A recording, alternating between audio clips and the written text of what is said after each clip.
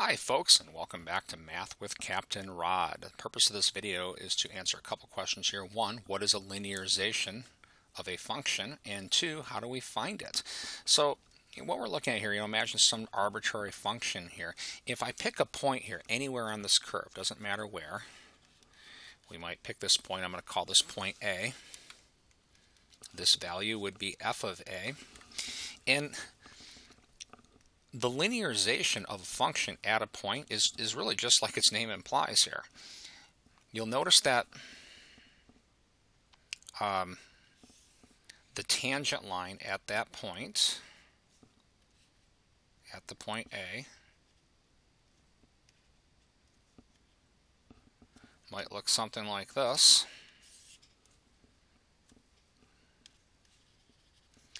This tangent line has an equation that can be written in this form, y equals mx plus b. And the important thing to realize here now, if I kind of just look at this region right here, if I take this picture and kind of blow it up, we have the function, which looks maybe something like this, and here's point A f of A, and we have the tangent line,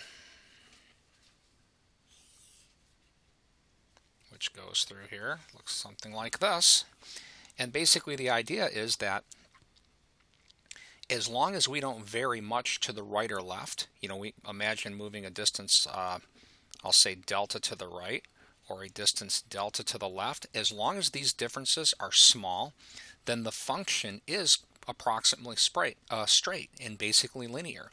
So the equation of this tangent line, this y equals mx plus b, is a linear approximation to this function as long as we don't vary left or right very far. So again, for small deltas, the tangent line can be used to approximate the function. And what we're doing is we're then saying this function is approximately linear as long as we don't vary far from A. So that's the answer to what linearization is. As far as how it's found, we just find the equation of the tangent line at a given point. I'm going to go ahead and just stop this and make separate videos for examples. I hope this answers these questions. Have a great day.